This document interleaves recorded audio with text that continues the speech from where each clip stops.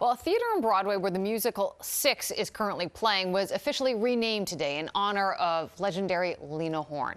The entertainer, who died back in 2010, was one of a few movie stars of color during the 1940s, but she got her start at the Cotton Club in Harlem when she was just a teenager. Her career embraced movies, television, nightclubs, and Broadway, and she was also very active in the civil rights movement for more than half a century. Entertainment reporter Sandy Kenyon is here now with the story. Sandy.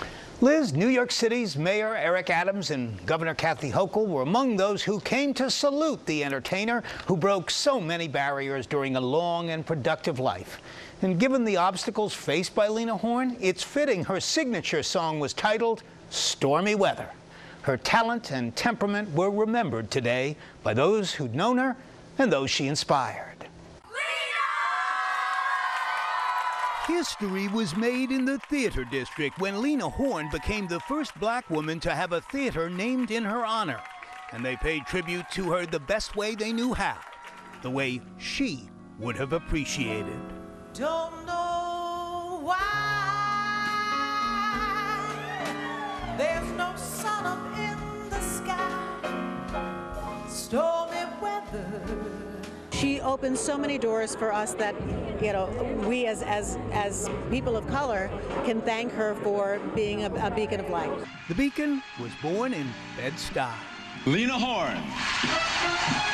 More than 40 years have passed since the lady and her music got a special Tony Award. Go ahead, believe in yourself. A dozen years after her death, her legacy remains meaningful to those Lena Horne inspired, as an entertainer, but also as an activist. Yeah, major civil rights activist and someone who just refused to accept what people were giving at that time in history and just decided to, be a voice for the African American community. And so we admire that so much. The new name came after a theater which opened back in 1926 was renovated. The final result, most becoming to this legend. What we are saying is that the great white way must have some chocolate on it also. Mayor Adams, Lena Horne was an honorary member of the Delta Sigma Theta sorority, and she worked with the organization to support black women in the arts.